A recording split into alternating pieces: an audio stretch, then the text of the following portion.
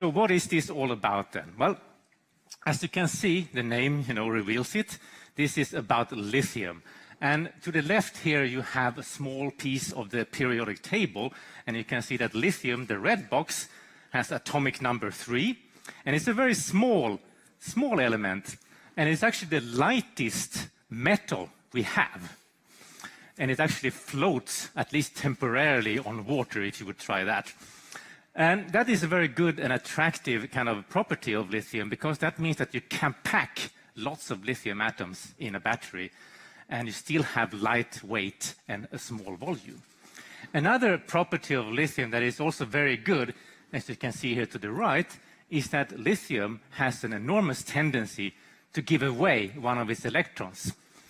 And so you can see that lithium atoms, they have 3 electrons, and it's very easy for lithium to give away one of the electrons, and then it becomes a positively charged lithium ion, as you can see there to the right.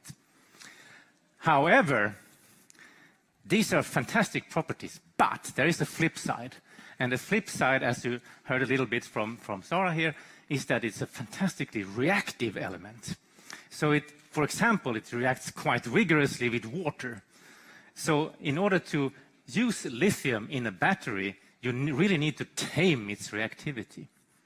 And that's exactly what the work of the laureates really have achieved.